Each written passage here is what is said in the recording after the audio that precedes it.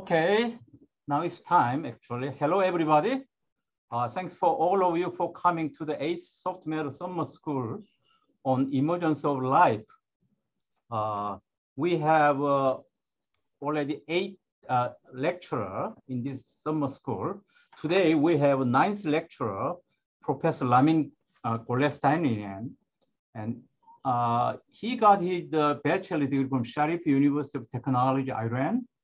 And he did his PhD from Institute for Advanced Study in Basic Science in Zanjan. His advisor was Mehran Kadar and MIT. And after that, he went for postdoc, Kavli Institute at UCSB. After that, he served as a professor at University of Sheffield and Oxford University. Recently, he joined MPI. He is now director of MPI for Dynamics and Self-Organization at Göttingen. He had a lot of interest in research field. His key interest recently was active soft matter, especially microscopic swimmers and active colloids. Recently, he did a lot of work on chemically active matter. So he's going to give a talk about chemically active matter. Let's welcome Ramin. Okay, thank you very much. I will talk about chemically active matter. Essentially, first I will start with the motivation, and the motivation is chemical activity, which is quite common in living systems. You know, every living system has metabolism, which involves non-equilibrium chemical activity. Can be viewed, of course, as something that provides a source of energy and essentially a drive for the system to maintain its non-equilibrium activity. But we can also think about it as a route to self-organization. So something which can provide new interactions, new ways for different components of the system to identify each other and form structures. And essentially the purpose of this course will be to think about what kind of structures, what kind of self-organization we can achieve using this kind of non-equilibrium activity, and whether we can learn any interesting physics from that. I will focus first on interfacial phoretic transport phenomenon, and basically talk about some of the microscopic mechanisms behind that and what it means for different colloidal particles at different scales. For example, enzymes at the small scale, where they are the source of chemical activity themselves, and all the way to larger scale structures, even whole organisms that respond to chemical gradients, the so-called phenomenon of chemotaxis. I highlight non-reciprocal interactions. This is something which very naturally emerges in active matter with chemical activity, but also with other kinds of activity, for example, short-range local interaction. Non-reciprocal interaction is simply what A inflicts on B, or what B experiences from A is different from the other way around. So interaction between two objects is not simply defined by a potential or an action-reaction rule. I'll talk a little bit about cooperativity and cooperative effects in enzyme suspensions in particular, and then towards the end, build a multi-scale study of chemotaxis, which starts from some microscopic models and then goes through a process of coarse graining, which is basically, I think, very good kind of exercise for this school, and then build a macro scale theory at the level of the sort of large scale in the system, where you can study collective behavior and you can make the connection between the different scales. Okay, so let's start with what enzymes do. Essentially, you can think about the role of enzymes as playing or fine-tuning energy landscape that is behind the in the so-called reaction coordinate system behind the transition of chemical reactions. So they typically deal with reactions that happen anyway, but because of the existence of a barrier, of a large energy barrier, they will happen via energy sort of thermal activation over an exponentially long time. And what the enzyme does is essentially, if S substrate wants to be converted to P product, the enzyme binds to it and then essentially modifies, I don't know, by changing the bond length and orientations and things like that, complicated quantum chemistry. Then the resulting transition is going to be easier because the barrier is effectively lower. The kinetics of this, so the rate of production of P molecule, can be calculated if you basically assign a two-step process for the binding unbinding with an active site, which can be either empty or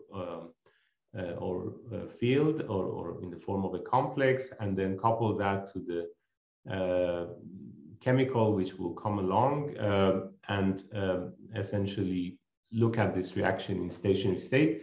You can calculate the overall rate, and that would be proportional to this K-cat, which is the non-equilibrium step in this reaction, the concentration of enzymes, E0, and then the so-called Michaelis-Menten rule, a concentration of the substrate, which appears in this combination. So when you are at the low concentrations of the substrate, essentially the rate is linear in the concentration, and they call that regime diffusion limited.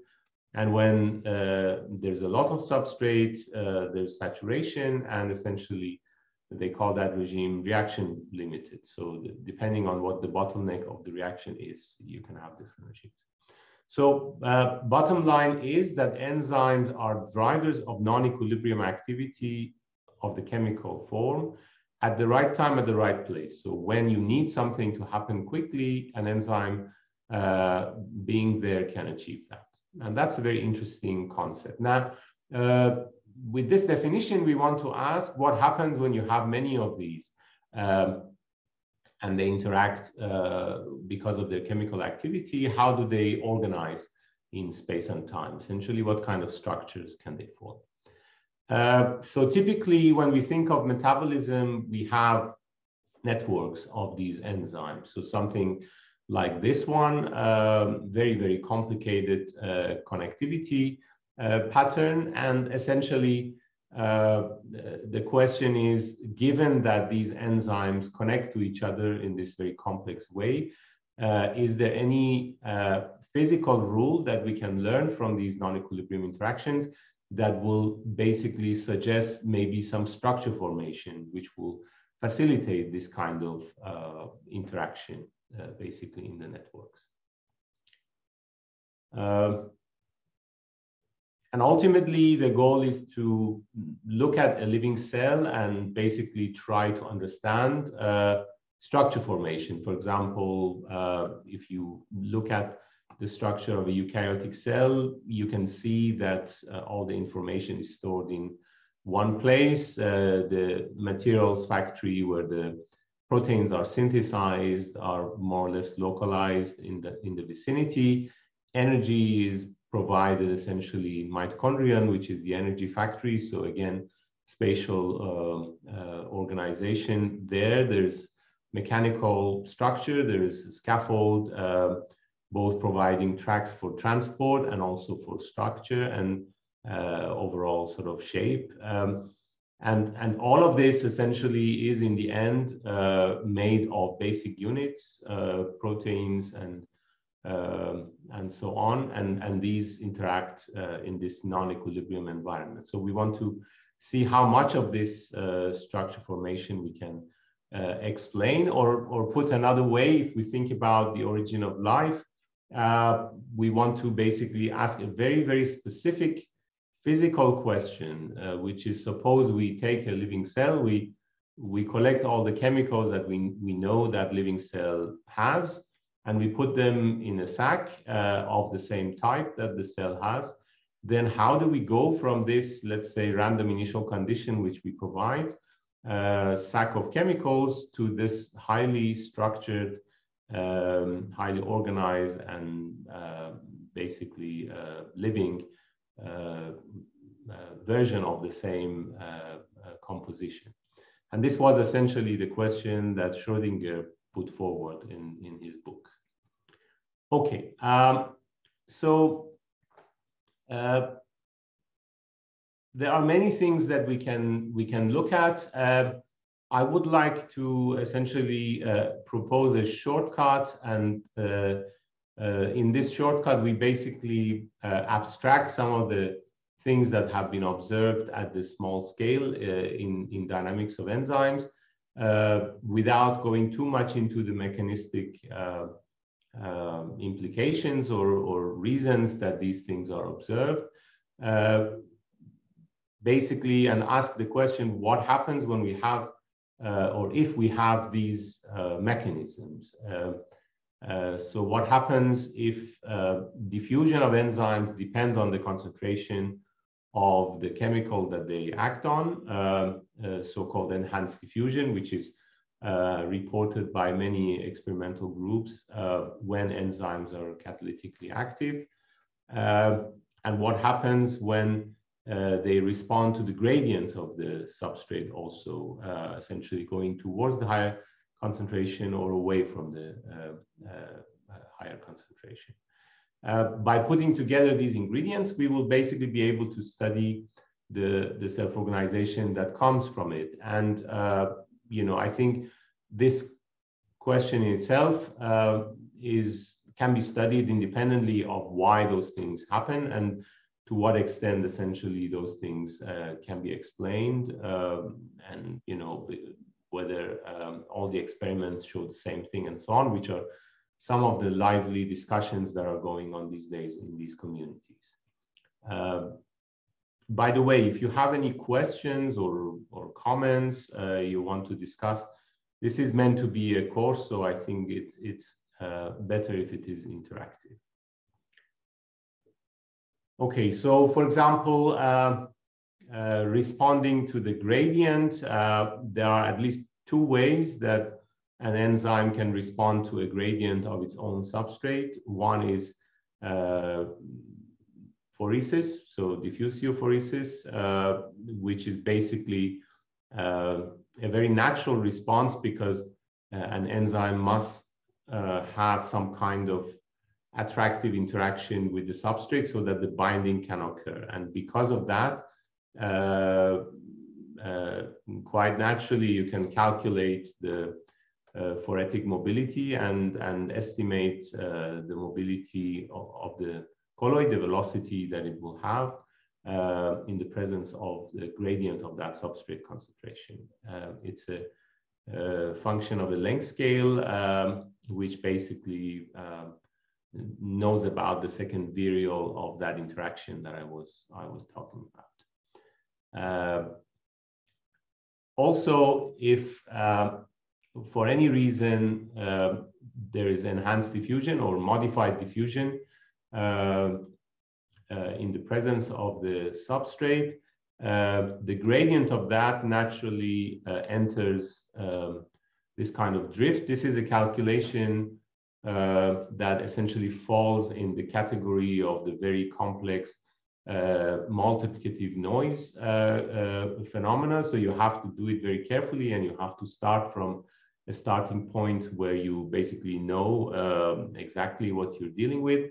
And the result of that, which is similar to what we have in the active colloids literature also, is that the net drift will tend to be away from the place where the concentration of where the diffusion coefficient of the enzyme is higher, and that is concentration dependent. And as a result of that, there's a competition between the phoretic tendency and the one coming from simply enhanced diffusion.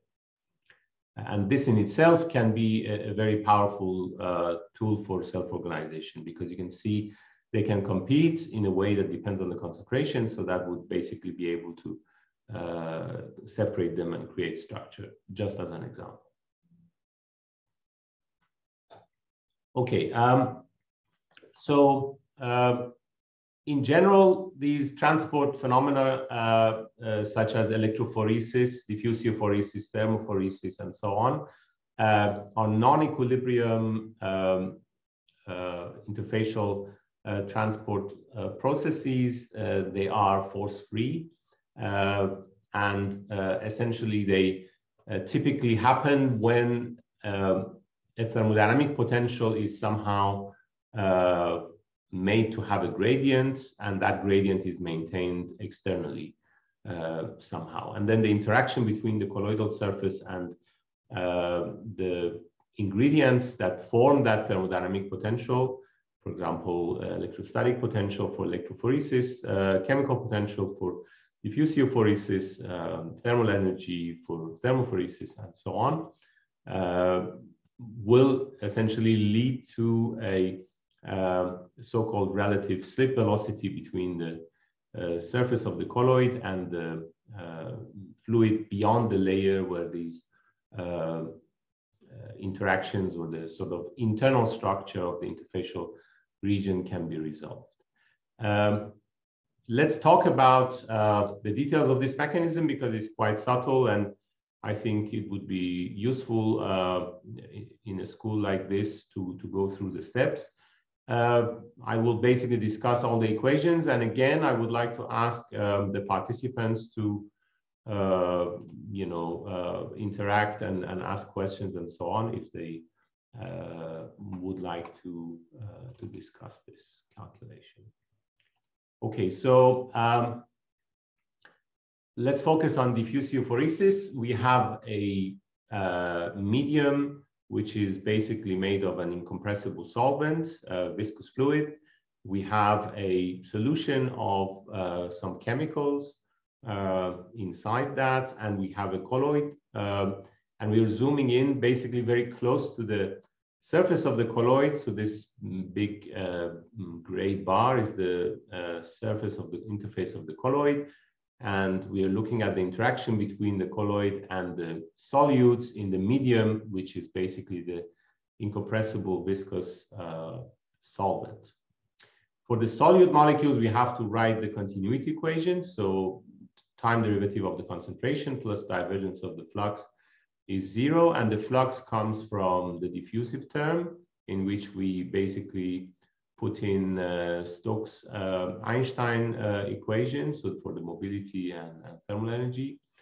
There is a drift term which basically comes from the interaction between solid molecules and the surface. So this W is the potential. Think of Leonard-Jones or something like that, a very short range interaction potential. And then you can also have drift due to the solvent velocity. On the other hand, for the solvent itself, you have an incompressible fluid. So you can write a Stokes equation, that's Navier-Stokes, where you get rid of the nonlinearity, the inertial advection nonlinearity, and also the time derivative, because the processes are happening at sufficiently slow pace. There is a pressure term and this body term, which is essentially the volume density of the force that is exerted at any given point. That force will basically be the concentration of the solute times this force minus grad W, which we talked about earlier. So the same force that we used in the continuity equation for the chemicals now is essentially passed on to the solvent as well. And then we have the incompressibility condition, divergence of V equals 0. So we can implement this incompressibility condition on the Stokes equation and essentially obtain an equation for pressure, which is now a Lagrange multiplier to ensure that incompressibility is satisfied. That equation will be Laplacian of P, is basically given by divergence of F. And then we need to couple that to the stationary state equation of the continuity, which is essentially divergence of C, is also divergence of F, if we essentially ignore this advection term. And this is very interesting. So if you think about it, F, this force density, which comes from the basically very short range, very singular interaction between the solid molecule and the surface, is a very singular object, mathematically speaking, because it has a range which is a few angstroms, and in that range, it's like a 612 potential, so very, very sharp, very, very abrupt behavior, and then we're calculating the divergence of that. So this object divergence of F is a very singular object which lives very close to the surface, a few angstroms away, and then it's zero beyond that. And in order to resolve that, basically the best way to go forward is to find a way to get rid of this term. So combine these two equations, one for the concentration and one for the pressure, such that essentially there is no singularity in the equation. So if you subtract them off, you basically find out that this combination P minus KBT times C, which looks like hydrostatic and osmotic pressure due to the presence of the solute combined together, somehow satisfies a Laplace equation if you essentially ignore this advection term. If we are at sufficiently low Peclet numbers, we can do that and get rid of this term. And then we obtain essentially Laplacian of P minus KBTC is 0, which means this combination is a smooth function when you are approaching the surface. While individually, both P and C will have singularities in them because of the divergence of F term that I mentioned. So now that we understand this mathematical structure better, essentially it means that in that very thin layer, we are talking about a few angstroms, we can approximate this combination P minus KBT times C as a constant or a slow varying function. And that is interesting because if you look at what we expect of this combination, in fact, the expectation is also very singular, because out there in the bulk, we know that pressure is constant because we don't want to study pressure flow due to external pressure gradients. We want to study basically flow which is only due to gradients in the concentration. So Ramin, yes, audience suggests you use the laser pointer. Okay, you do that. They have difficulty following. Okay, yes. In fact, I wasn't using my pointer that much, but let me try.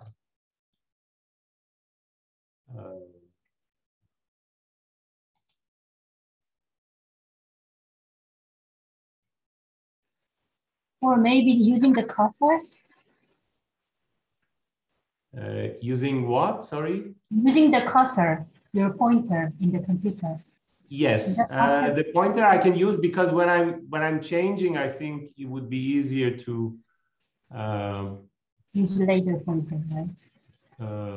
Yeah. Now we can see your cursor coming in. Yes. So the cursor is easier. Let me try and use that. Yeah. So if you so going back to this argument, if you don't want to have external gradient in the bulk and you want to have a gradient in the concentration, basically we will have an outer layer where there's a gradient on C, but no gradient on P.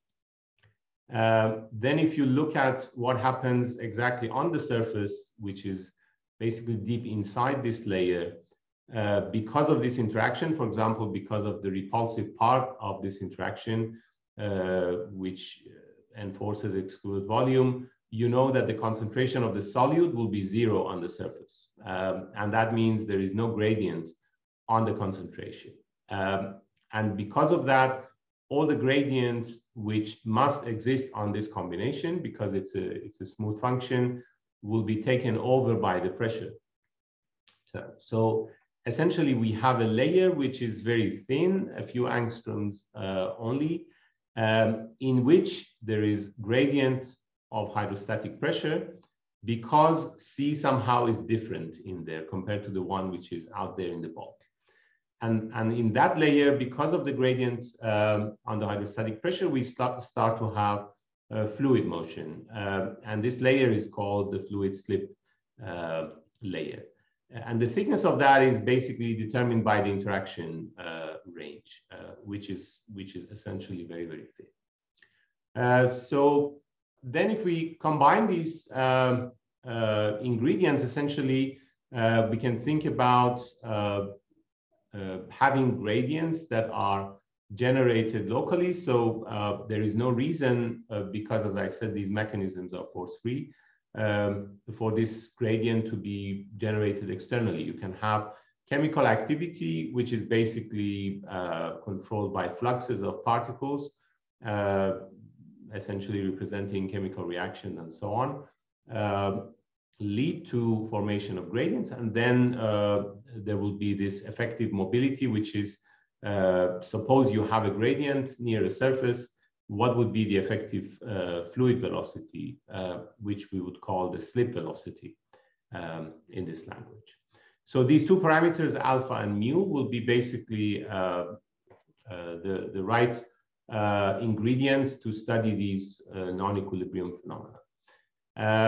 And I would refer you to this archive preprint, which is basically lecture notes on phoretic active matter, for basically more details on this microscopic derivation, if you're interested in that, plus other things that will come out of it.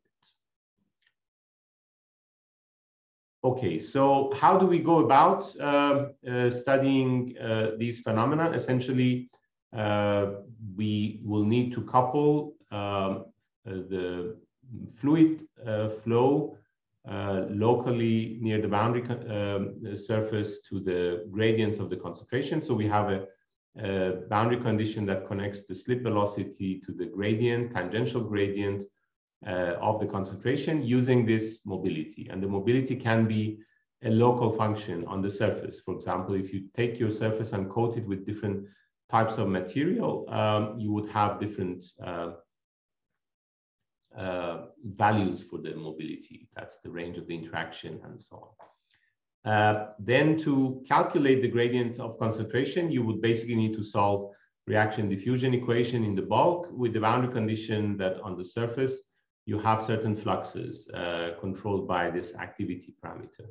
Again, that could be local.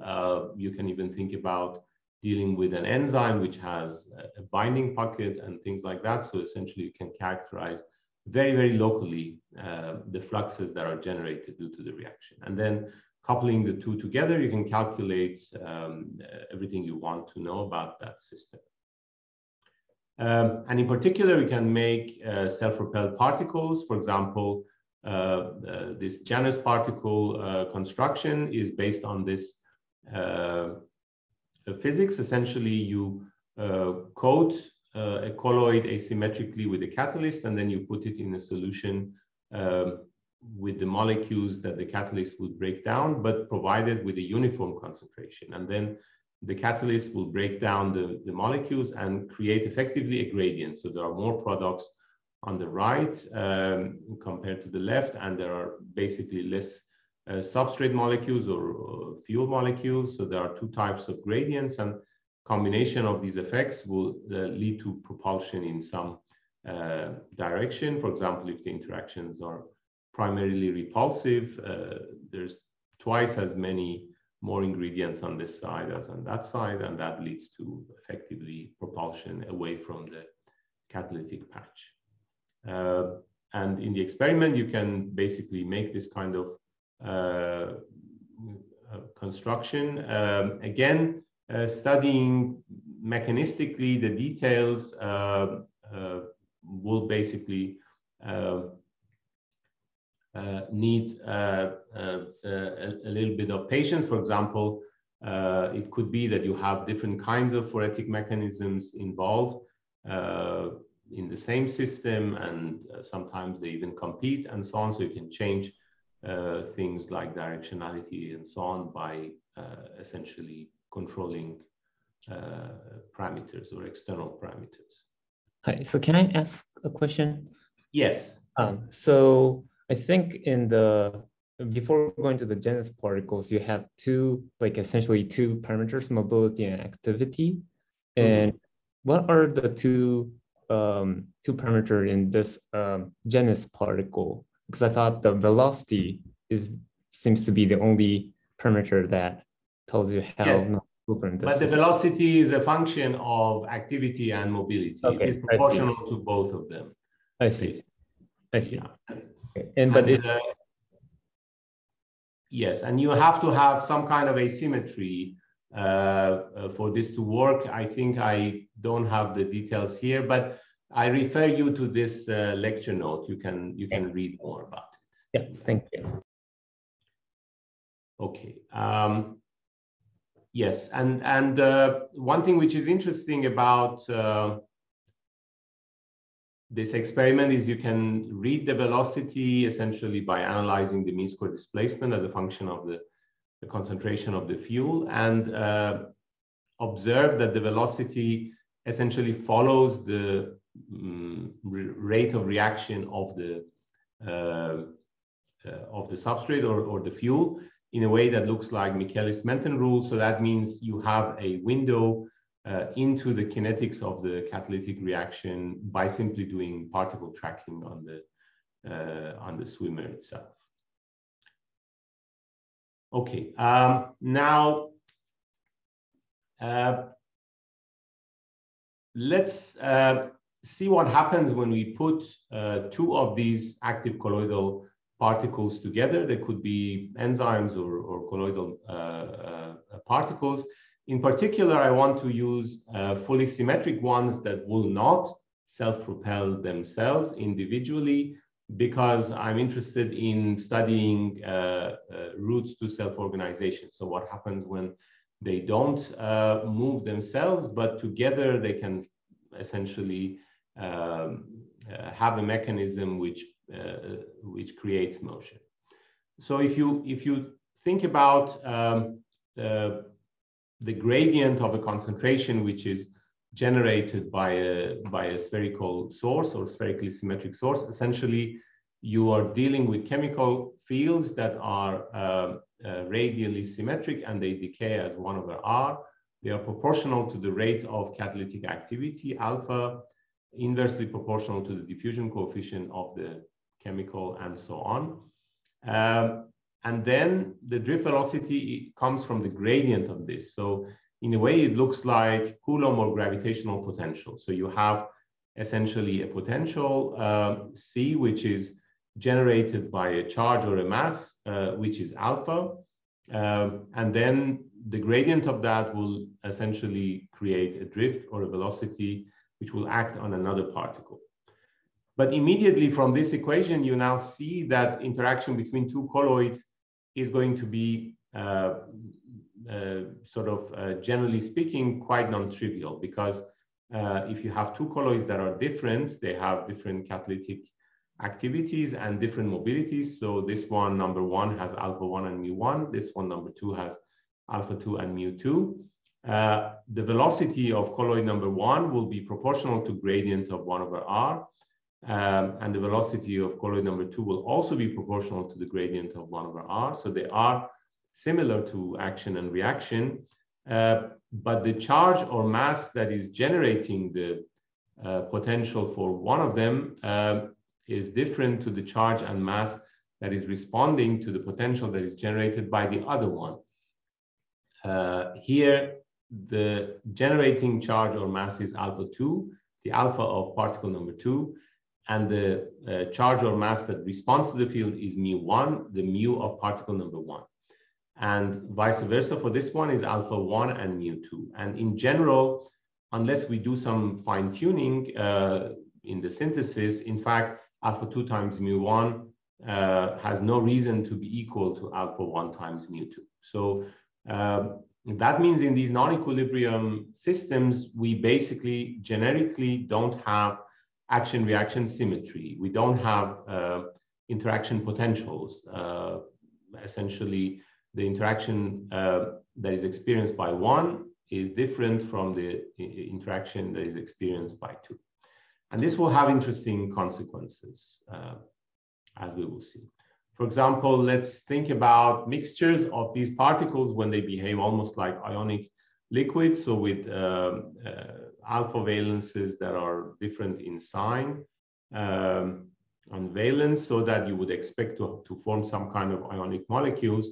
But if you frustrate the system such that there is no obvious way to neutralize, because you don't know which one to take, whether to take the alpha valencies to neutralize or the mu ones, then you will form different kinds of molecules in the same construction. This is Brownian dynamic simulation, and you can see that pairs AB molecules out of A1A and 1B, and also AB2 molecules 1A and 2B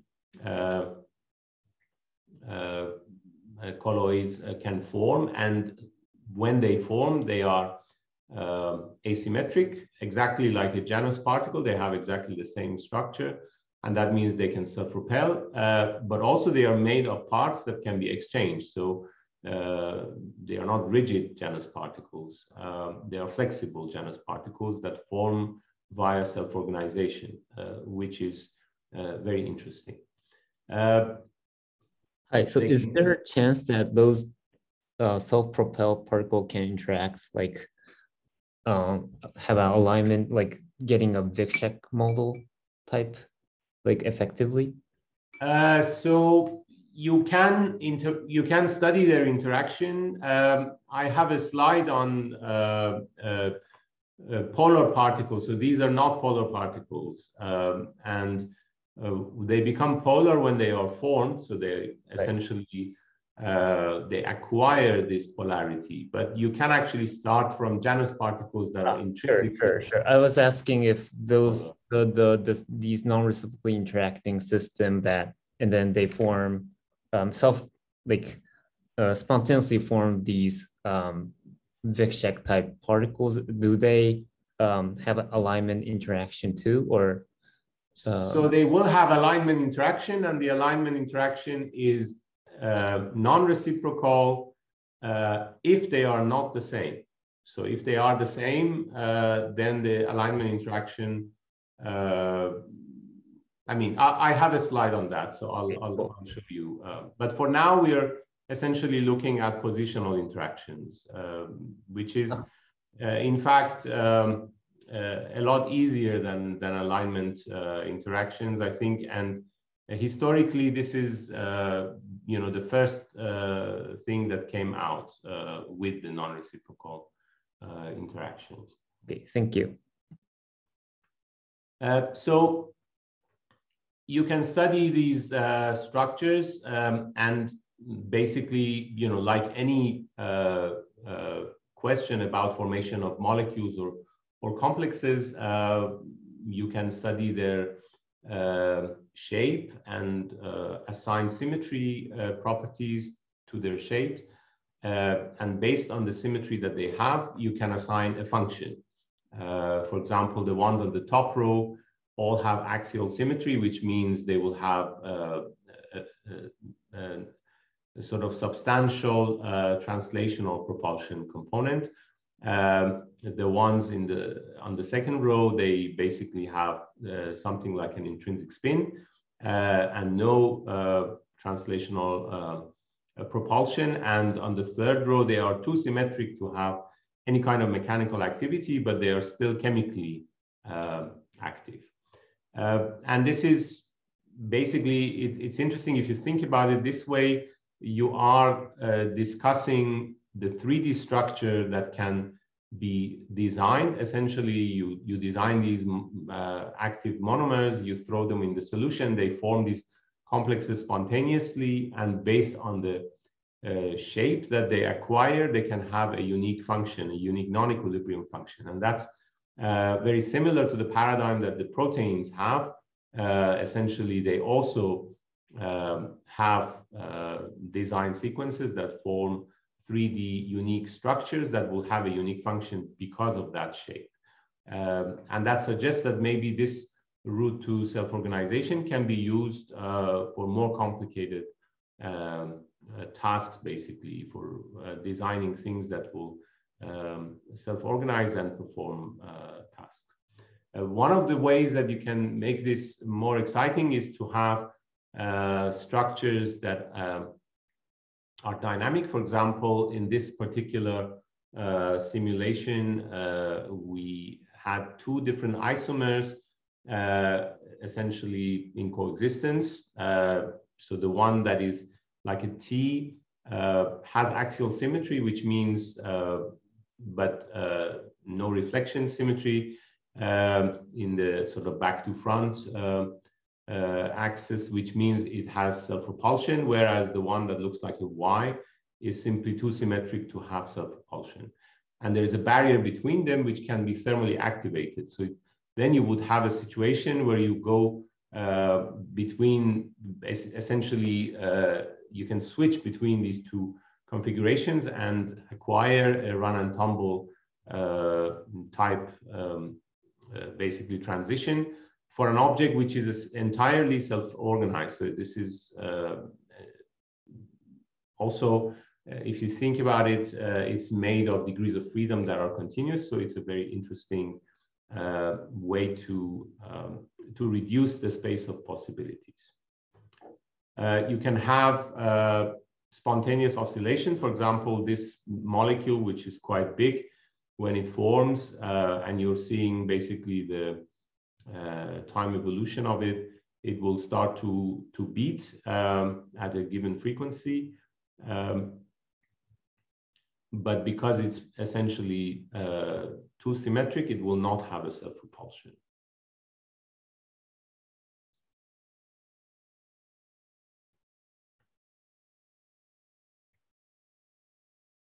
So because you're seeing the time evolution, essentially a lot of the intermediate steps are also observed, and you can see how shape asymmetry essentially correlates with speed when they travel.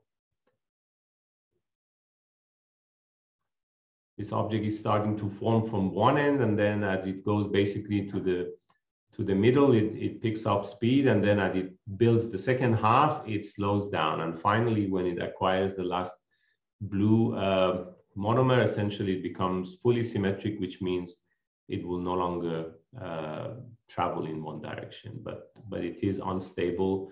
You can start from this structure and deform it and do a linear stability analysis and obtain the eigenvalues of the dynamical motion and see that it becomes imaginary at some point.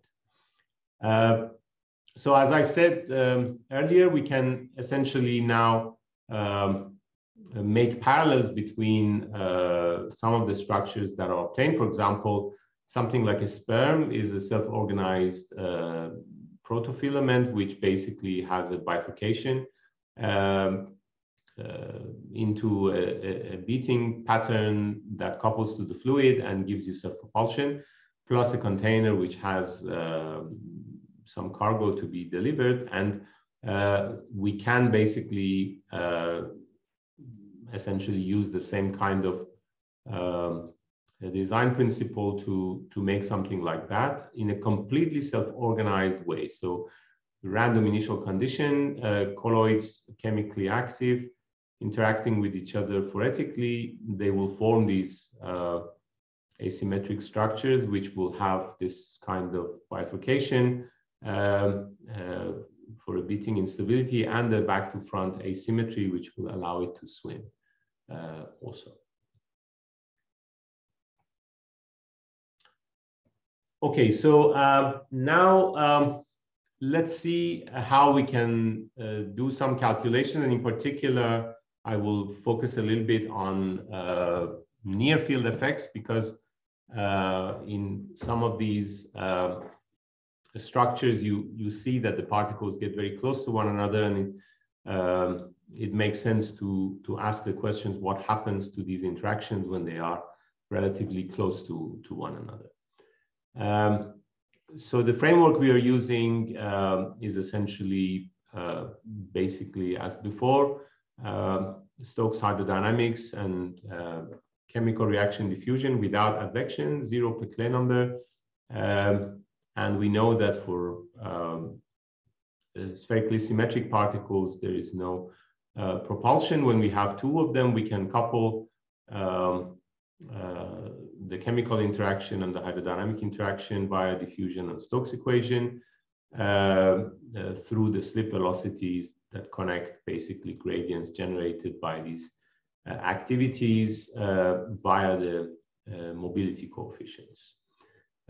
If you want to solve this problem exactly, so for two spheres at any distance, you basically need to solve these two equations. So Laplace equation with the boundary condition that you have the normal fluxes on both surfaces, essentially controlled by these activity coefficients, and then Stokes equation with incompressibility condition with the boundary condition that essentially you have particles that are moving and slip velocities that are essentially determined by the gradients of the concentration. And in the far field, we saw that earlier already, that we will have these simple gradient forms. But that means essentially there's only two possibilities for the interaction between them, because when this combination alpha 2 mu1 plus alpha 1 mu2 is attractive, essentially the two colloids will be attracted to one another. And when this combination is positive, they will repel each other. So essentially we have two regimes independently of the initial condition of the distance between the particles. It turns out that we can solve this problem exactly for two spheres. More than two is complicated for all distances and conditions and so on, but for two, it's possible using bispherical coordinates. It's easier to use Lorentz's reciprocal theorem to solve the problem, because basically we are interested in velocities of the colloids, and it's easier to just go for that problem essentially by using two auxiliary problems, which is two particles moving with the same velocity with force in one direction, or moving with the same velocity towards each other, essentially. And we can construct these exact solutions. Essentially, we know that from the linearity of the boundary conditions and of the reaction rates, or the equations and the reaction rates, we can write generic solutions proportional to the two alphas and some reflection symmetry.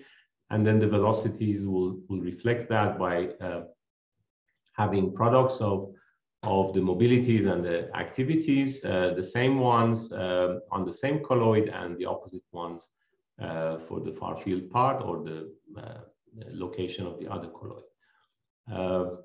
And then by solving these through the Lorentz's reciprocal theorem, these auxiliary problems, we can calculate these coefficients essentially that come from those hydrodynamic problems, and essentially evaluate these averages of stress, including the surface slip velocity on each of the colloids. Then we basically get an expression which we can plot. And it turns out that in addition to the two regimes that we had before, we obtained two other regimes as well. So there are four different behaviors. these two regimes, the attractive one and the repulsive one, they change in a quantitative way. So if you compare the far field solution to the exact solution, in fact, the exact solution does a lot better, or I don't know, it's enhanced or gets very strong in comparison. But in this regime and also in that regime, the sense of interaction is not changed.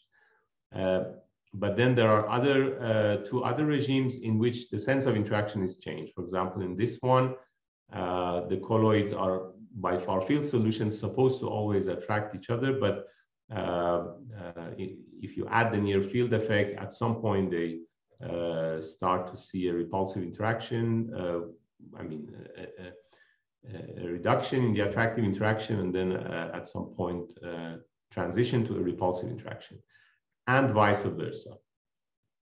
And that means we have, in these two regimes, we can have fixed points that are stable and unstable, and this is a unique structure which you don't have in electrostatics. So no matter what you do with this Coulomb analogy, you don't get to have a situation where two charges stay at a finite distance and give you a stable fixed point, for example. But this non-equilibrium analog can achieve that. So here you can see a few videos, for example, comparison of the exact solution with what you expect from the far field in regime 3, which is where you have this stable fixed point at a finite distance. And in regime 4, this can give you two different possibilities. One is a situation where essentially they are beyond the stable fixed point, so they go away, and another when they are within the, I mean, before the barrier, let's say, and that means they collapse onto each other, even though the far field solution predicts that they repel each other. So, Ramin, I have one yes. question. It's not clear to me which equation tell us about this velocity of a center of mass when these two particles merge together. They move much faster, right? Yes, that's correct. So, so where should I look at them? Where should I look yes. get this idea? So if you look at these two equations in the far field, you have access to individual velocities,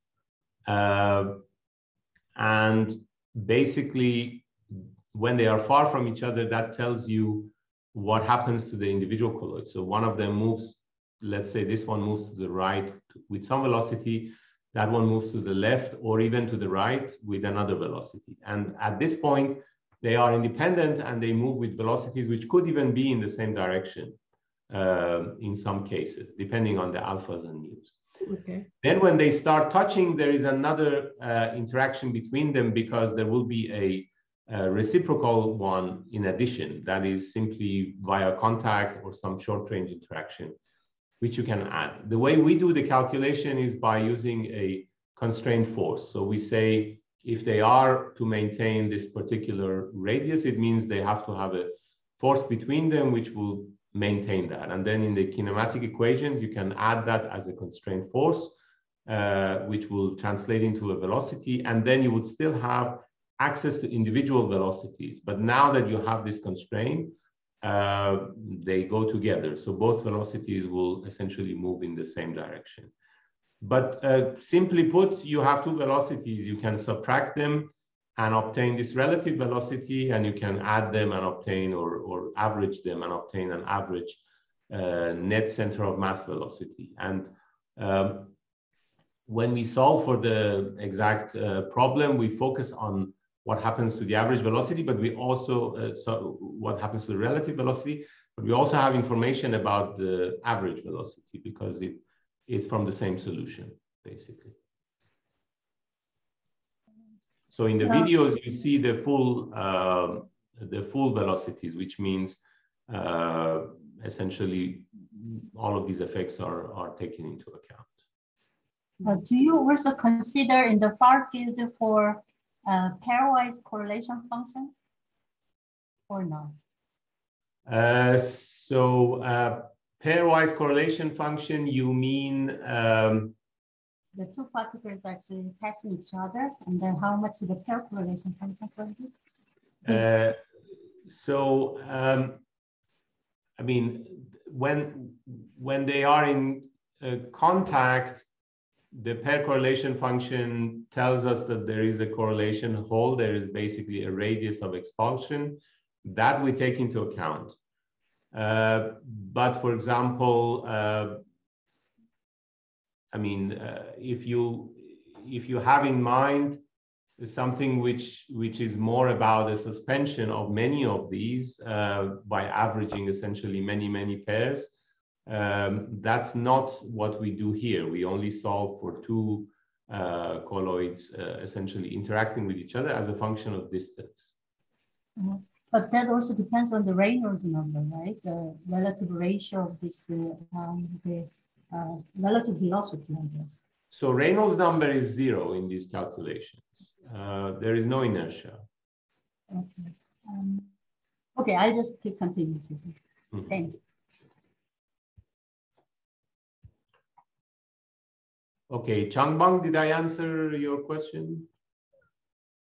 Well, I guess so, but I don't know. You only showed us some relative. You talked about some effect of constraint, but it's not entirely clear to me. But in the slide, only showing the let's say relative velocity. Once these two particles merge together, stick together, relative velocity of these two particles is 0, right?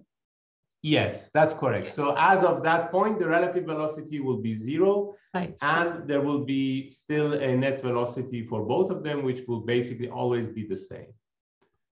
Right, but somehow it's doubled because what? I mean, the velocity get doubled, right? Or it's much faster when things merge together. The velocity seems to be much greater than the when things are not merged. They are far apart. Yes, that is a function of, I mean, if you think about it, the Coulomb interaction, so this object is always essentially going to increase when delta goes to 0. Delta goes to 0. The maximum value for it when delta is 0.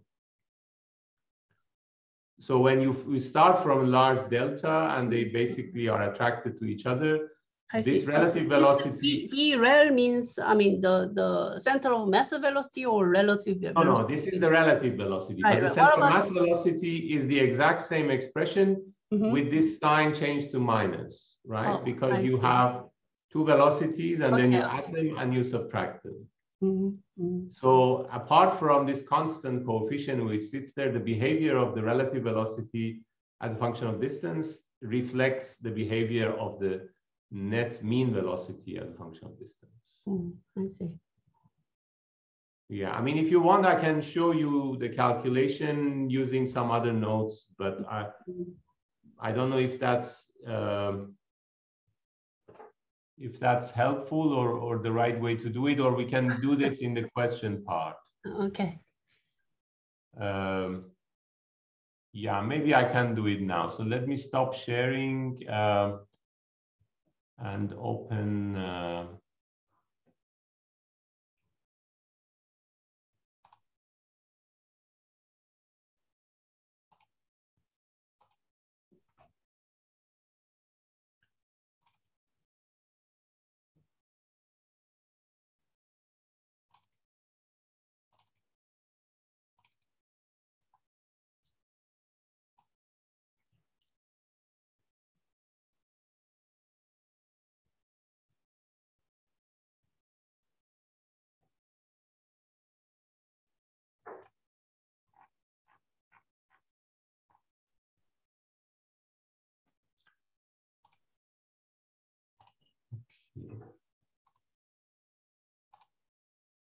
Do you see these handwritten notes now? Yes.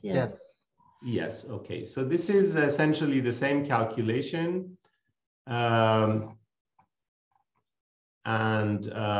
Basically, I have two particles.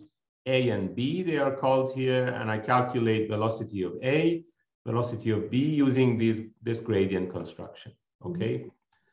Now I add to that this internal potential, which is a function of the distance between them.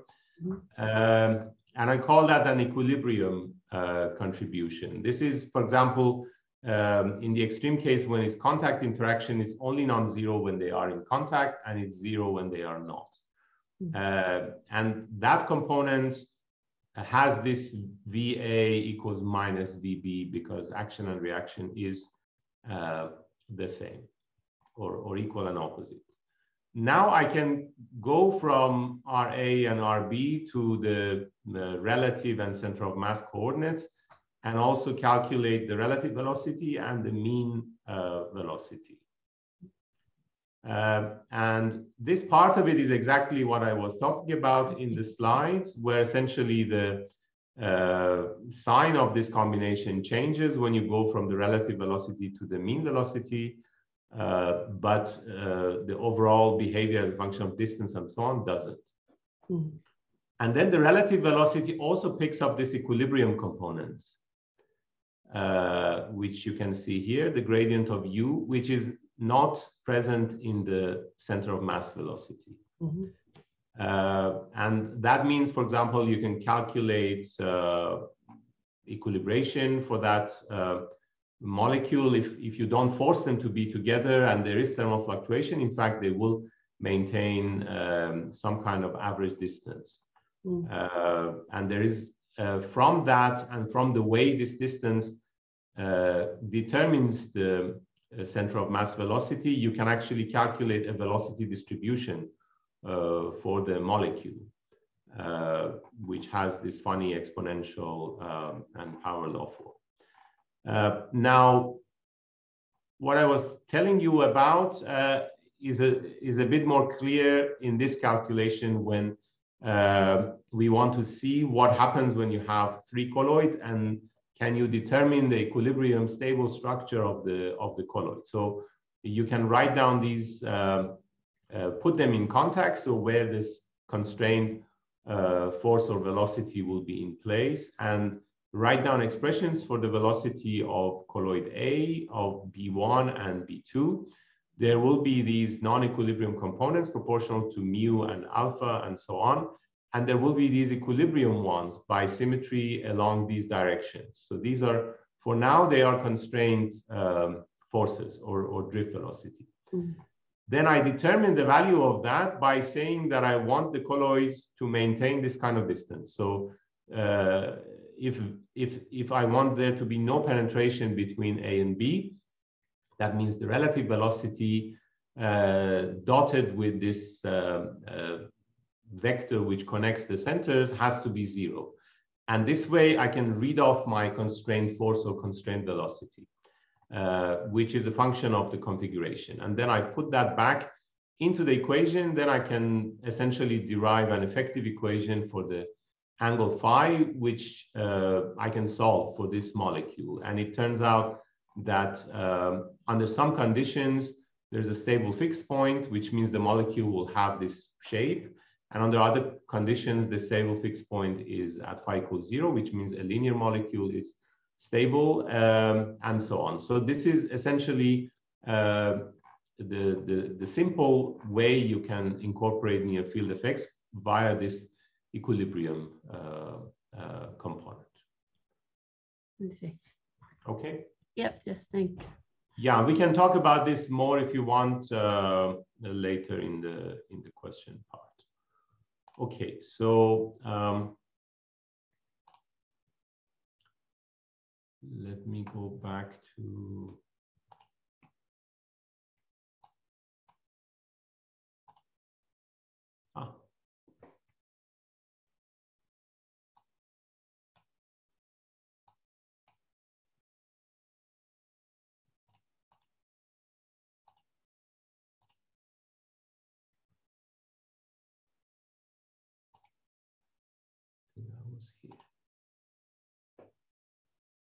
okay, so then the exact solution gives us 4 regimes, and in particular these 2 new regimes, and we basically saw these videos that tell us about the differences. We can also try and understand what is exactly happening. Why do we have this kind of behavior when we add the near field effects? So if you think about it, the construction for the relative velocity, which uses the far field, essentially has the products alpha 2 mu1 and alpha 1 mu2. You can think about it as, in the language of reflections, when you're solving differential equation, as particle number 1 only seeing the gradient generated by particle number 2 and vice versa. And in practice, for the exact solution, you can also have a situation where every particle will feel the effect of its own gradient, essentially as reflected from the other boundary. So you can, in principle, use the linearity of the equations and add terms proportional to mu1 and alpha 1 and mu2 and alpha 2 with a delta dependent factor, because this is essentially a reflection of the gradient generated by one particle from the surface of the other one. And it turns out that you can, in fact, use this approximation to kill the hydrodynamic interaction and only use near field effects in the chemical field and provide a relatively good approximation of this effect. So if you want, it's a lot easier to only deal with the chemical field in practice, for example, when you're doing a big simulation. And this way we have justification that this is qualitatively going to give us the right kind of effect. So this is basically pictorially what I was talking about. The first term, which is the far field effect, it's equivalent to saying I kill the activity of this one and the mobility of that one, and only look at this combination next to the opposite of that. And when I add the near field effect, I kill the activity and mobility of the second colloid and look at the activity and mobility of one plus the reflection, and vice versa. And we can use the same thing to study what happens to a Janus particle near a surface. That also will have interesting reflection effects that come from the same kind of physics. And you can see here that the topology of the phase diagram in the space of alpha and mu is essentially the same when you have the full solution in comparison with when the chemical field is exact, but there is no hydrodynamic interaction, which is basically suggesting that there's a good approximation. Okay, we can study some of the properties of these fixed points. For example, we can study the location of the fixed point in this regime as we go essentially from a situation where they are in contact, so we are in the attractive regime, to the regime where they go away to infinity. You expect the location of this fixed point to go from 0 to infinity as you basically cross this boundary on the attractive side or on the repulsive side. And this exactly happens to the solution when you do that. For the case where we are in the regime 4 and the particles are in a bound state and there's a barrier, you can calculate the first passage time, because basically the right thermal activation can send the particle across the barrier and dissociate an already formed complex or molecule. And you can study how that depends on the ratio between the mobilities, for example. And also, on the other hand, the collapse time when you are in regime 1 and you want to see what is the relative time of collapse when they start from a distance when you have the far field solution compared to when you have the exact solution, basically. Okay, so I think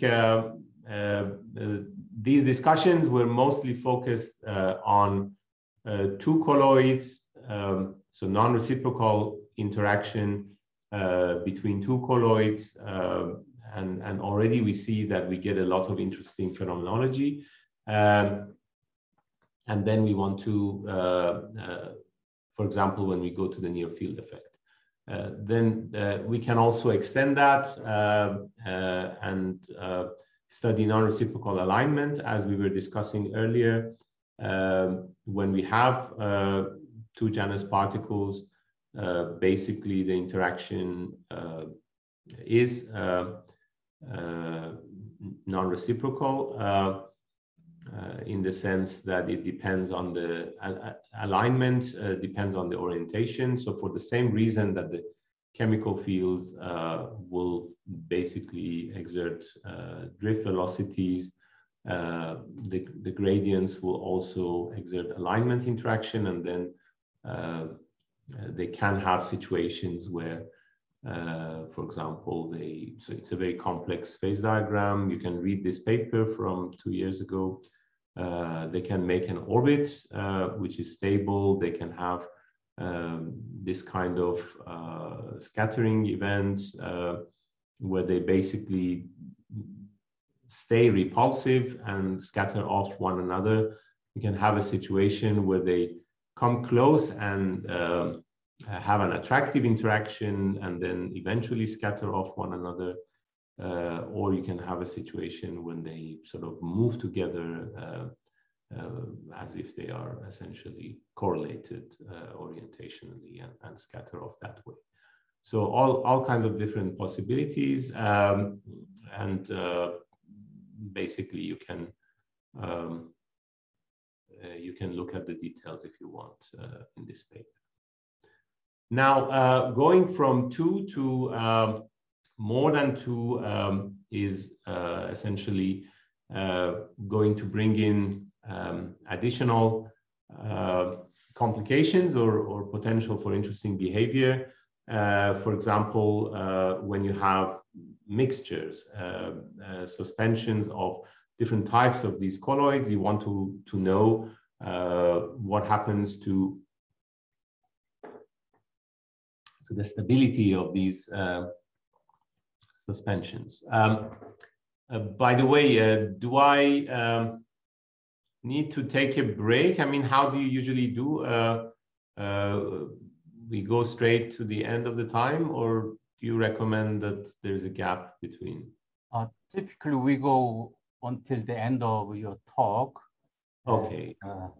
Because it is a 2-hour talk, so including the question session. But if you want, you can take a break. No. Actually, I think I'm running a little bit behind, so I'd rather. Okay. I'd rather go forward. Yeah. So with regards to, thanks very much. With regards to mixtures, essentially, imagine that we have different species, so M different species with different mobilities and different activities.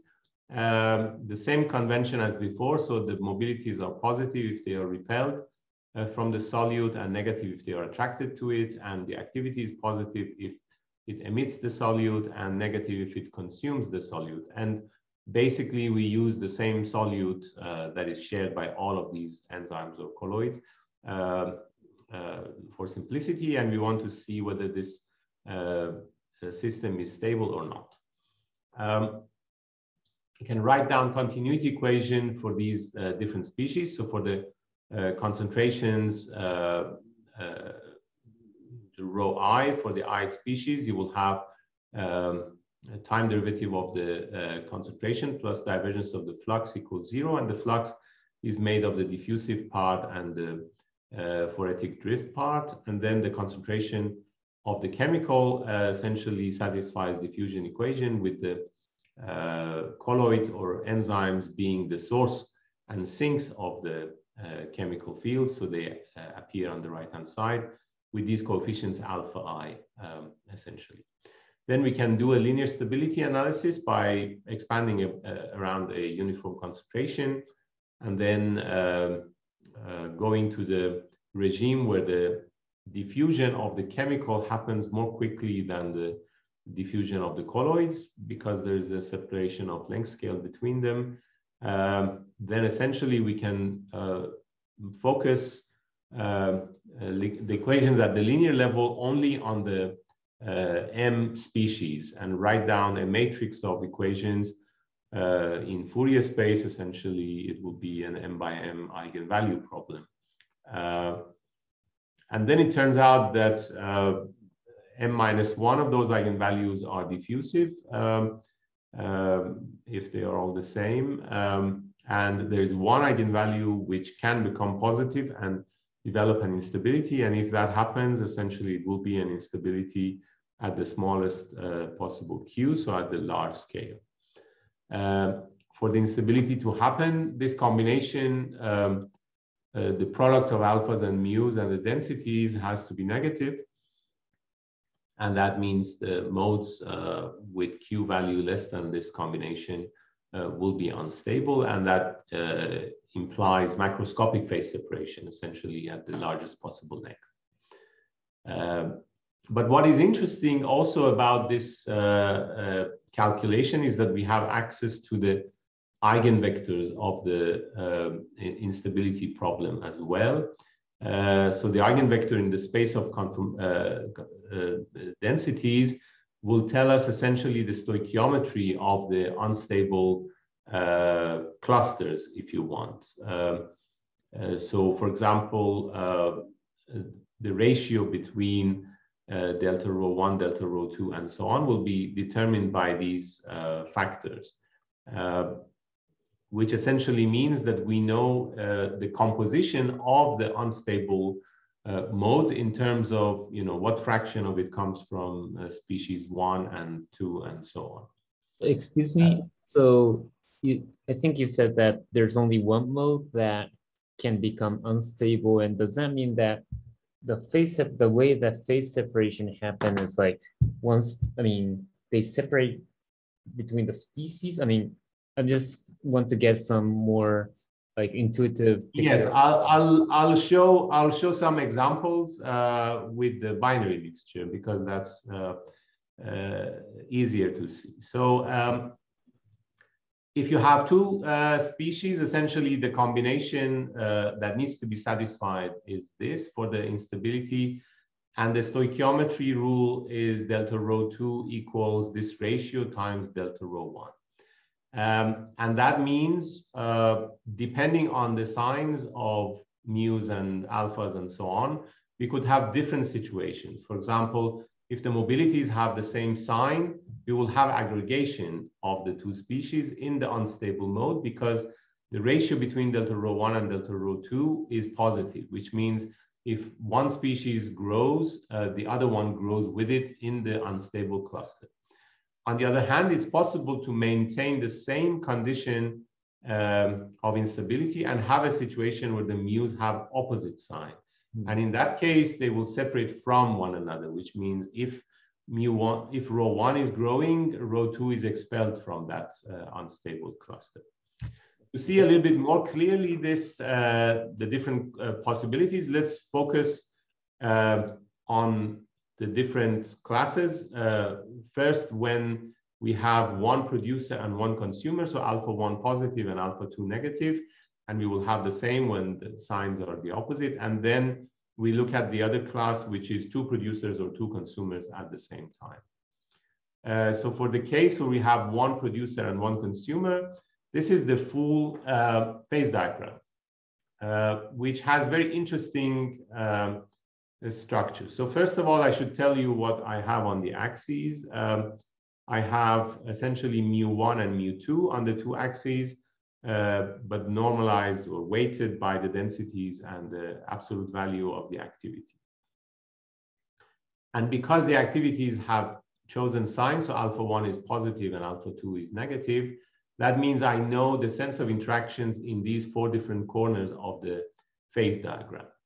The easiest one is this one, the bottom right, where essentially I have something equivalent to electrostatics, because species 1 repels itself and 2 repels itself.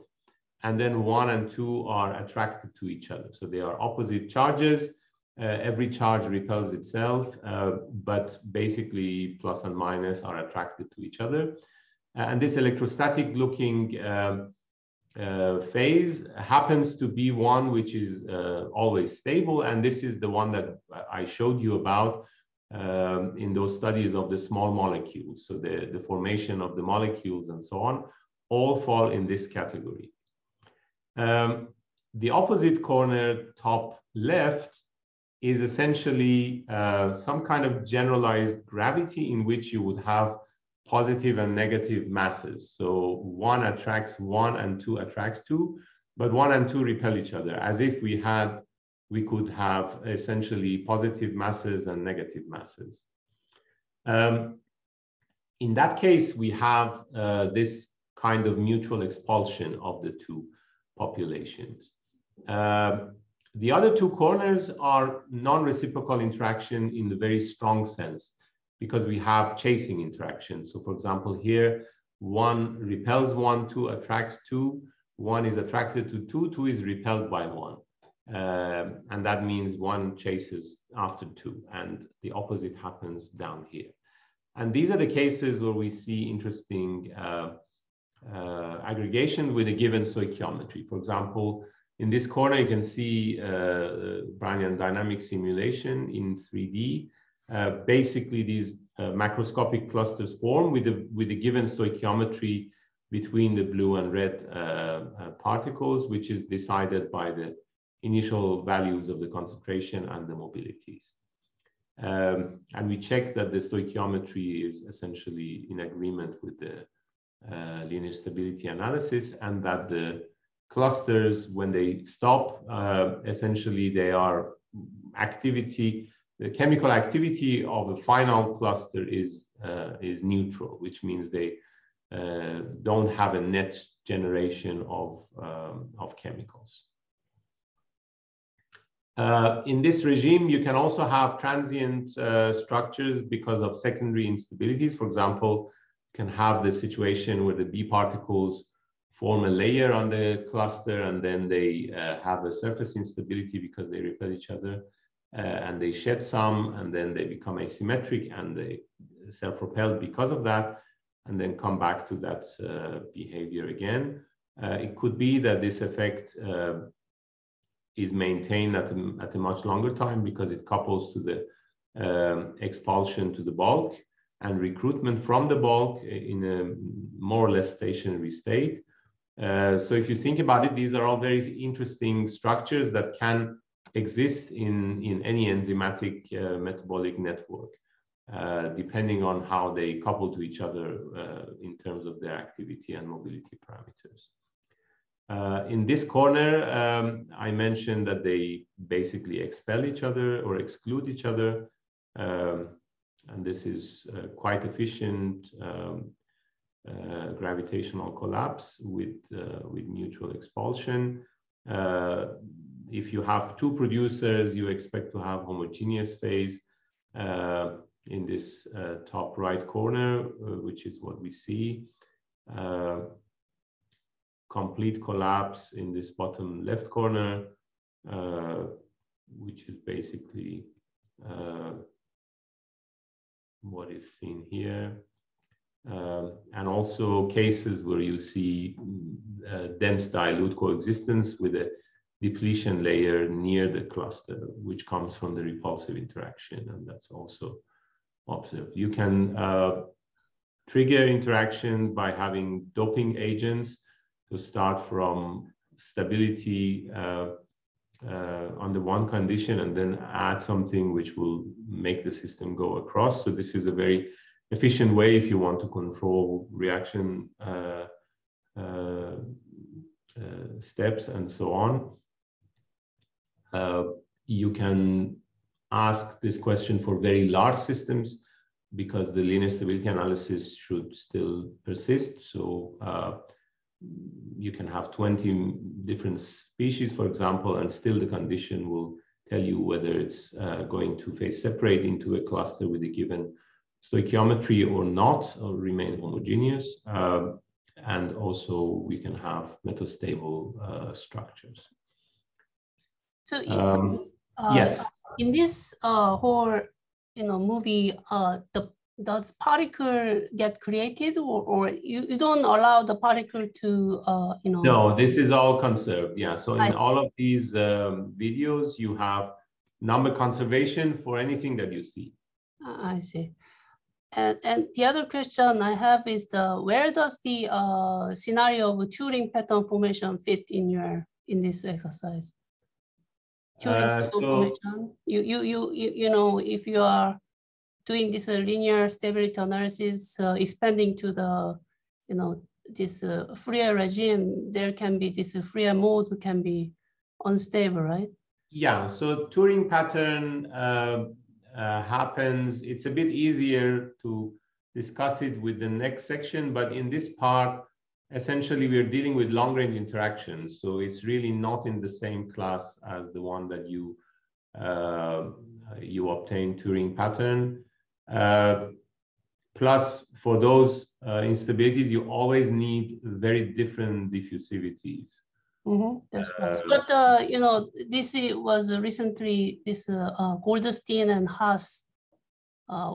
They published a paper. If the number of components is very large, then I mean, following the argument of Robert May, you can have always have some very, instability is very easy to see.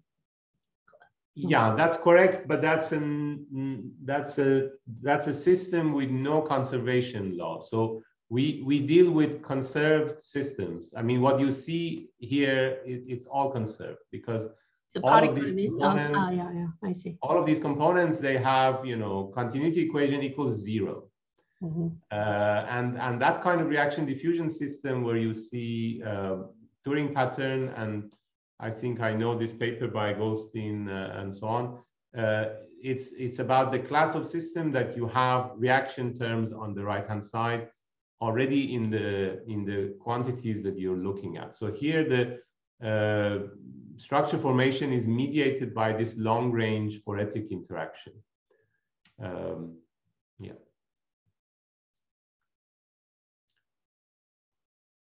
Okay, thanks. Yeah. So then the next class of systems that I want to discuss, essentially a general framework for studying non-reciprocal interaction in scalar active matter, is when we have short-range interactions. And short-range interactions can come from chemical interactions and phoresis and so on. If you screen it, for example, using the right chemical conditions. For example, I mentioned Michaelis-Menten rule. If you have catalytic rates that are diffusion limited, that can lead to a screening of the interaction. Or you can have other types of interaction that lead to non-reciprocal interaction that are short range. And I want to ask this question generically. Suppose I have a system which is scalar and it represents phase separation, so Cahn-Hilliard model, and I introduce this notion of non-reciprocal interaction in that. What happens basically when you add a non-reciprocal element to the Cahn-Hilliard model? So again, polarity, orientation, and so on is not here the slow variable. We assume that only density is the slow variable. So typically, you build a Cahn-Hilliard model by having essentially continuity equation for a number of components. So let's say phi I represents the scalar field, and then you write down continuity equation where the flux comes from the gradient of the chemical potential that you write for that system at equilibrium, deriving from a free energy, which has the right minima. So this is a Ginsburg-Landau or Flory-Huggins type free energy.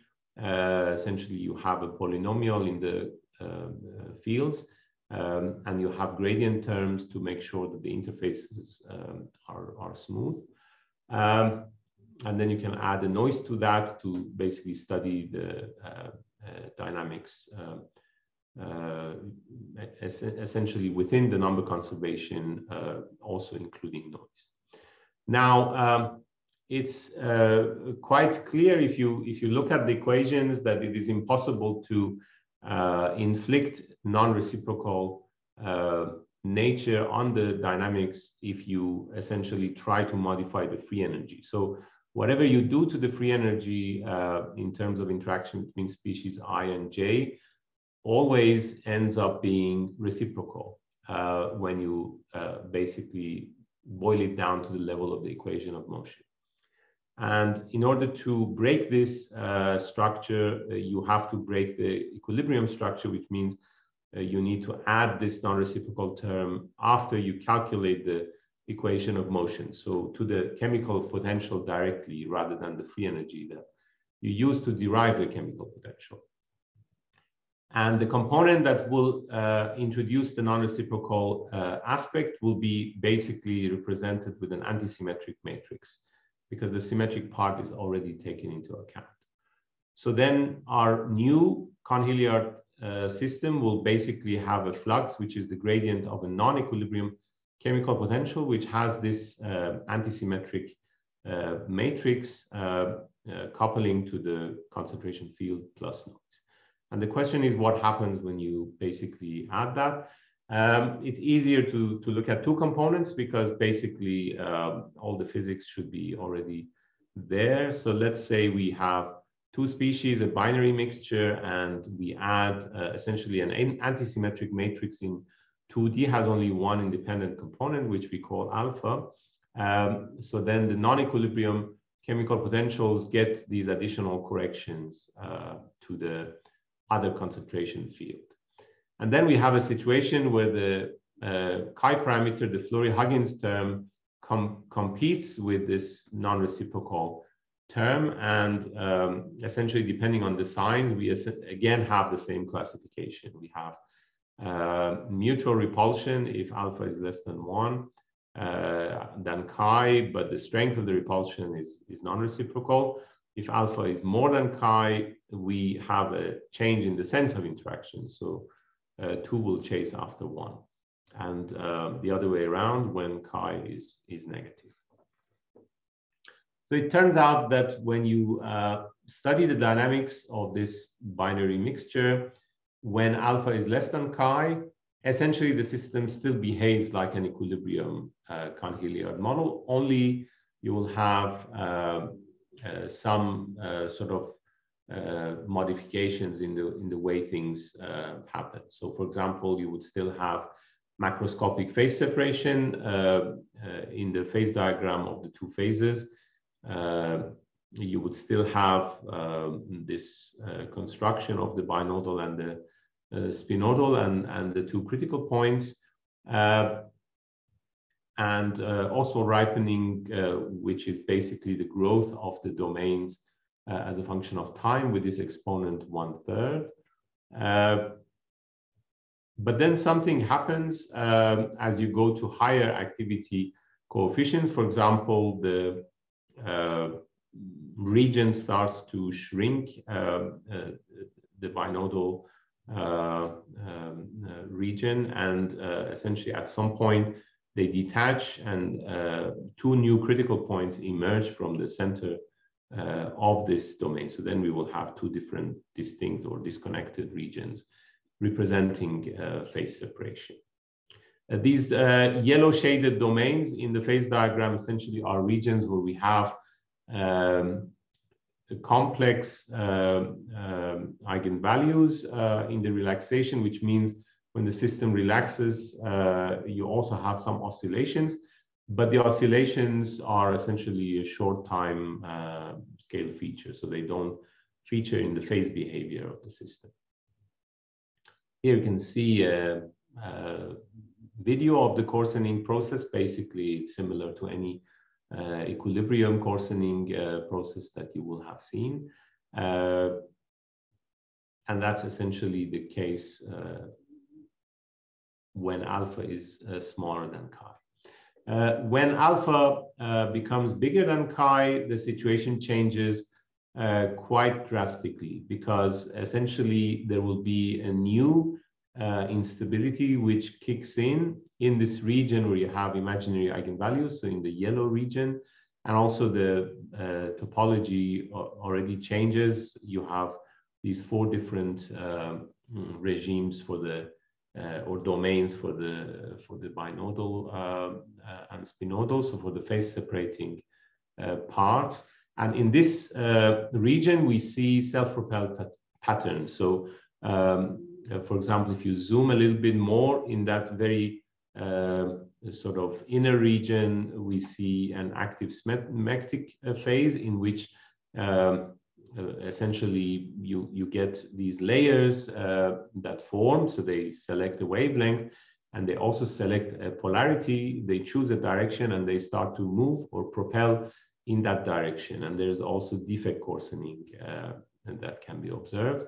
And then outside of that region, in another circle, you see a lattice that forms. So this is a 1D structure, periodic structure. This is a 2D periodic structure that forms.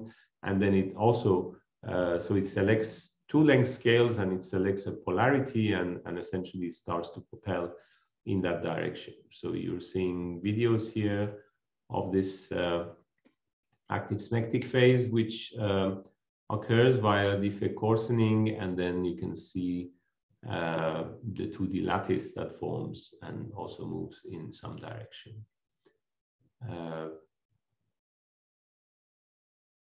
You can study the coarsening. For example, here you can see how the defects form for this lamellar structure. And in the end, they merge and disappear, and you have a single domain. Because of that, the exponent changes. For example, here you can see that it's more like 0.22. And also you can calculate the polar order parameter, a global polar order parameter for the system, which basically picks up when alpha, the non-reciprocal term, is stronger than the reciprocal one. The system genuinely develops a true polar order. It is interesting if you think about it. This is a scalar system, and the only thing that we did to it was introduce non-reciprocal interaction between the elements. So it's a binary mixture, and it's a scalar system.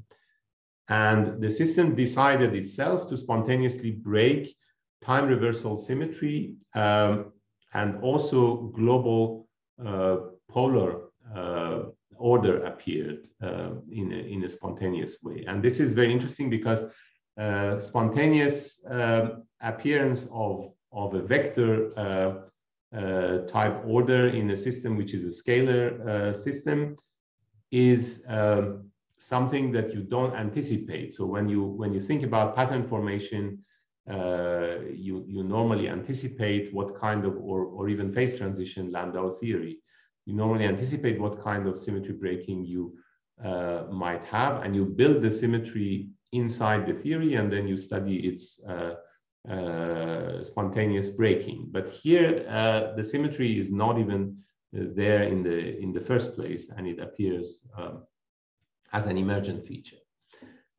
You can study the transition point, and it turns out that it is a so-called exceptional point, because you can write down the linearized theory as essentially a non-Hermitian evolution, and then show that at this point, when alpha is equal to chi, or in general when there are these concentrations, when alpha is equal to this alpha star, you have an exceptional point in the sense that the eigenvalues collapse and eigenvectors become parallel to each other.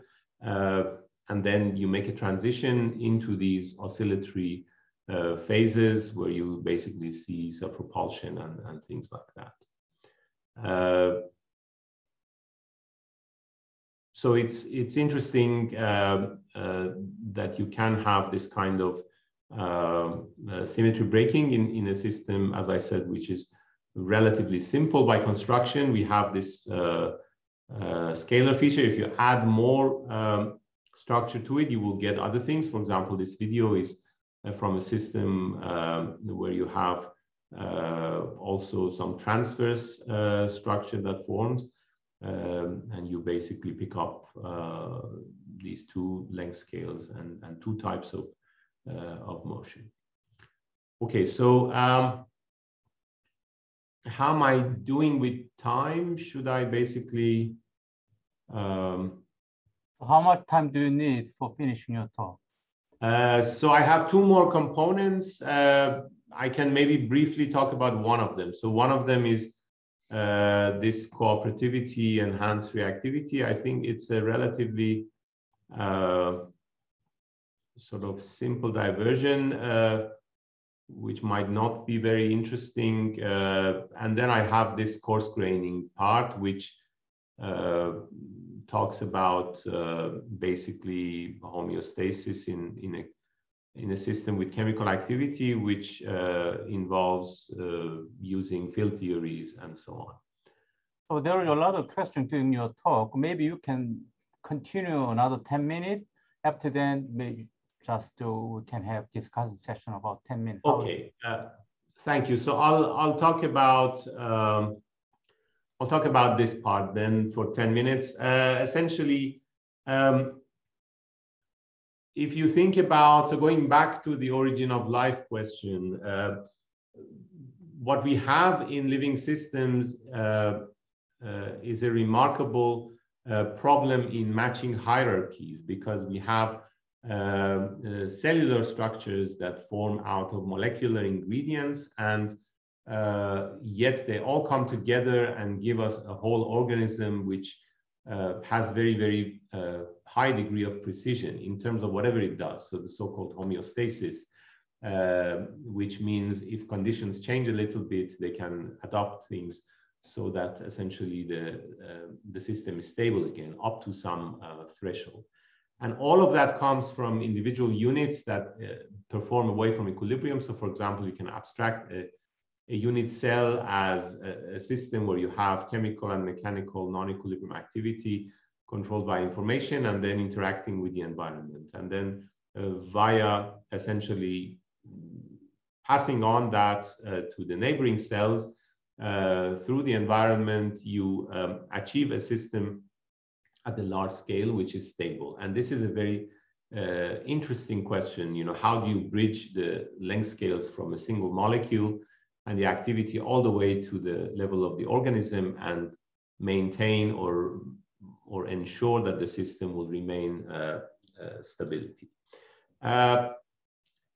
Chemical activity, again, I think will be a major ingredient in that, and together with other features, for example, number fluctuations, division and death processes, noise, diffusion, and so on.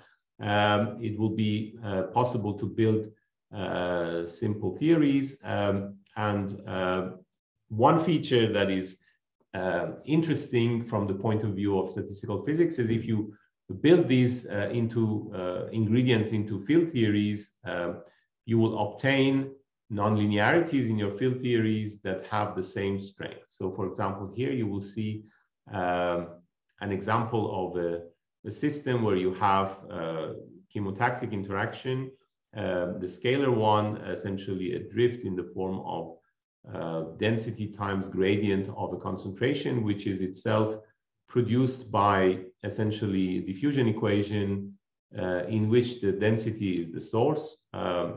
So that's basically a nonlinearity which has, if you count the number of del operators, essentially Laplacian or gradient to the power 0 and 2 powers of the density. And then if you look at growth, you also have a density to the power 2 at the lowest order as your nonlinearity. So you have two terms representing collective chemotaxis or chemical signaling and growth or cell division, which can compete with each other in the RG sense, in the sense of renormalization group or strength of nonlinearities. Yet this one is conserved and this one is not, so they have different kinds of symmetries. And this is a very interesting feature because it allows for these nonlinear mechanisms to compete with each other and under some conditions to create stability and homeostasis. So if you do this calculation for this simple model, for example, in the space of these nonlinearities, you can find flows. This one is growth, this one is the chemical signaling, that there is a relative sort of region at some length scales at which you would basically achieve stability, and then there's a threshold beyond which you lose this competition, which leads to control between the growth and the chemotaxis mechanism. And they are associated with superdiffusion and hyperuniformity when it comes to the exponents in terms of number fluctuation and mean square displacement, which I think are both very useful traits for living systems. So essentially, in the dynamical systems language, you know, if you want to understand how matter comes alive, we need to understand how in this very large space of parameters, non-equilibrium activity can lead to situations when you would basically generate stability or homeostasis in this sense of the dynamical system, with a few small number of essentially tuning parameters. I would finish by just highlighting this other work that we did recently, where we looked at, so this coarse graining program, where we looked at the competition between two different types of response to a chemical gradient. One, the usual scalar response, which you can call the Keller-Siegel model, and one which is essentially a polarity driven response. So it's in the analogy to, let's say, a dipole component of the electrostatic interaction, which knows about the orientation and the higher order of the chemical field. And then it turns out when you build this into the model, it turns out that this polarity basically will generate, so I'll flash a few equations, including moment expansion and coarse graining. When you go into the level of the coarse grained equation at the largest scale, I'll just find the right equation, maybe this one. You will have another term, a new term in chemotaxis, which will have again the same power counting as the Keller-Siegel and the growth term that I showed you before, but this time also another type of symmetry. So in reality, we have three different terms, or access to three different terms that have the same power counting strength, but different kinds of symmetry. And we find in this paper essentially some equilibrium structure for the Keller-Siegel model, and argue that this additional term is not equilibrium and is essentially belongs to a different class, if you want. And together they also conspire to adopt a sort of emergent symmetry, which is similar to the Galilean symmetry that we have in KPZ equation. And that puts a constraint on the exponents and allows us to calculate exponents exactly, which is very interesting for this system. And again, the exponents tell us the same thing, which is hyperuniformity for number fluctuations and superdiffusion for the motion of individual cells, which are both very useful traits. I think with this I can probably wrap things up and maybe take questions. Thanks, Ramin. Now we can have a discussion session. So any audience can have a comment or a question, anything you can. Yes, so maybe I can stop sharing so that I can see you. Is it okay for me to ask? Sure. Yes, go ahead. So yeah, thank you for the very nice thought. So I think I got a little bit confused about the continuum model that you showed in the non-reciprocally interacting system versus the like the particle basis simulation that you did. Is there any like correspondence? I mean, because there should be, right? I mean, do you see the traveling wave pattern forming? Yes, so if you're asking about the non-reciprocal Cahn-Hilliard model versus the one that comes from the sort of chemical interaction, yeah, the correspondence comes from essentially the range of interactions. So both correspond to, let's say, if you take a binary system, you can have a situation where interaction between A and B is non-reciprocal, but non-reciprocal with a finite range versus non-reciprocal with a Coulomb structure. So if you think about this in equilibrium, these two situations are different universality classes also. You can have a colloidal suspension, which is driven by excluded volume effect interaction and van der Waals interaction and this kind of other short range interaction, or you can have an ionic liquid or an ionic colloidal system in which you have long range Coulomb interaction.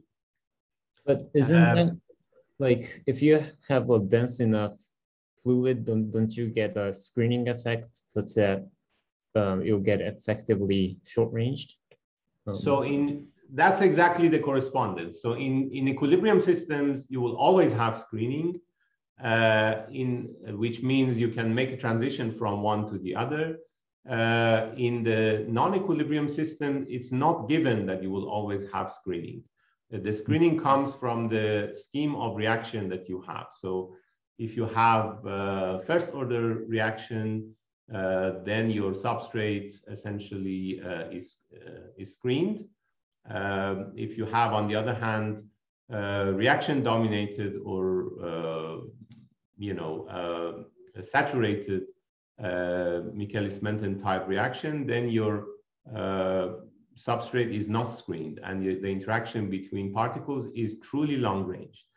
And in that case, you will have essentially a different class because of and the latter is the one that corresponds to your particle-based simulation?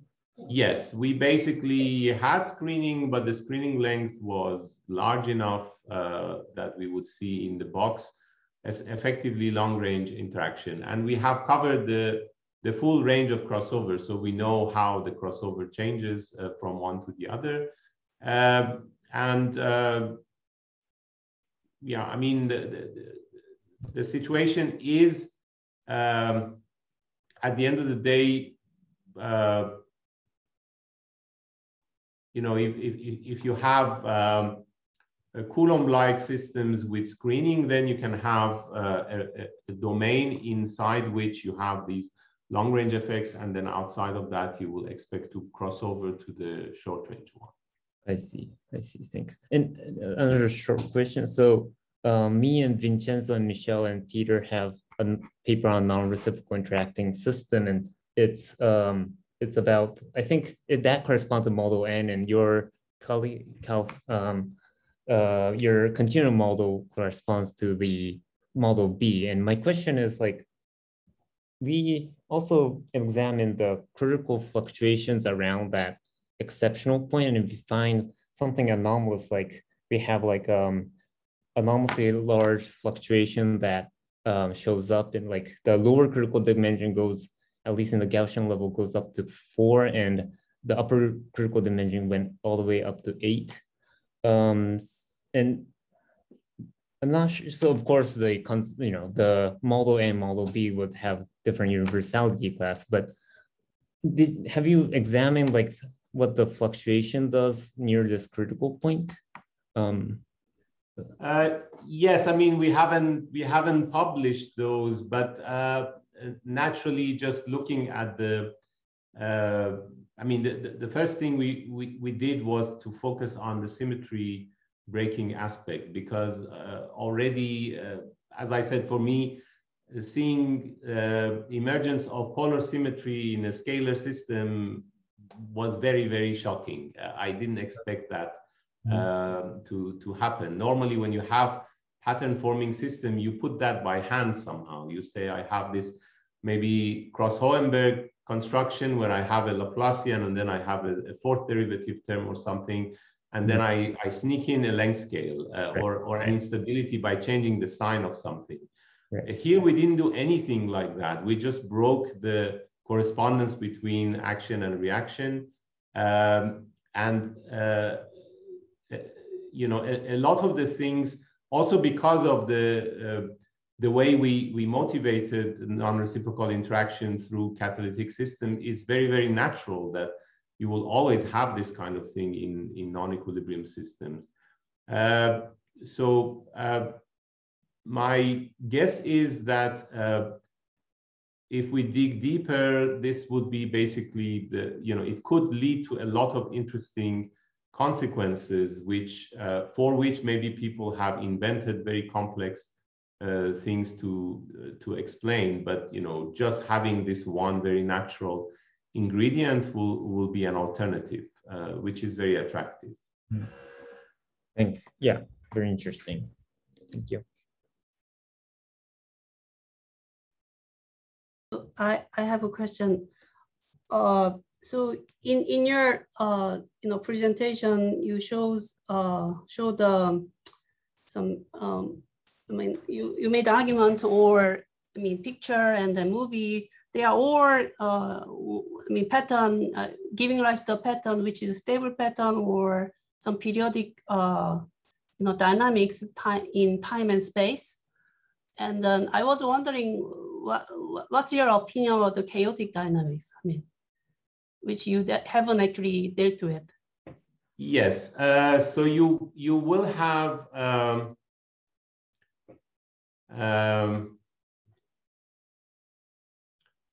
yeah. I mean, essentially, this question can be rephrased differently. So when you build a model, you decide on terms. With this kind of Ginzburg-Landau, it's always the same, or Flory-Huggins or Kahn-Hilliard. You basically decide what elements to keep and what elements not to keep. What we did was essentially the simplest way that you can change this model. If you want, we just made the temperature term in the Ginzburg-Landau equation non-reciprocal. That's the most basic term that you can play with. My point is that my point is that in real life or real nature, we see this chaotic dynamics all over the place. For instance, like failure of heart and kidney and diabetes, or these are the consequence of chaotic dynamics, right? Mm-hmm. So in order to avoid those chaotic dynamics, we need to understand what actually causing this chaos and things like that. So yes, I agree with that. We don't have a homeostasis, but also we have to. This is like a pathological dynamics we have to worry about. No? Yeah. So I mean, my suggestion will be that those will come from nonlinear terms, and when you know what they are, or when you add them and you observe that they lead to this kind of spatiotemporal chaos, then you know what controls them. And for example, we know in active turbulence, we know in active pneumatics and so on, dry and wet, what leads to this kind of instability and chaotic behavior. And in this kind of model, it's also possible to get that kind of behavior. And basically, yeah, I mean, as I said, the way we did it was through the simplest possible generalization, but then the other terms will also have the same kind of structure. And if you change those, you will get chaos. Okay, we're going to have a last question. Looks like Dr. Lowe has a question. Am I wrong? Yes, please. Can you hear? Yes. Yes. I also have a question regarding your non-reciprocal system. So alongside with the question of Changbong, I was also wondering about the dynamic patterns happening in the system. So if you have a look at the phi1 and phi2 diagram that you draw at once as some slide, it seems like despite the patterns are moving across the space, when you follow each cluster and then have a look at the composition of phi1 and phi2, they seem to be sustaining certain fraction. Therefore, in that sense, the system seems to be falling into the attractor in the phi1 and phi2 diagram. And since you are in the system which is not respecting the time-reversal symmetry, another possibility would be having a limit cycle in phi1 and phi2 diagram. Or if there are 3 species, we might even have chaos. So have you ever seen such kind of limit cycle in the composition? Yes. So in fact, I think I forgot to mention this. These diagrams, let me go back to this.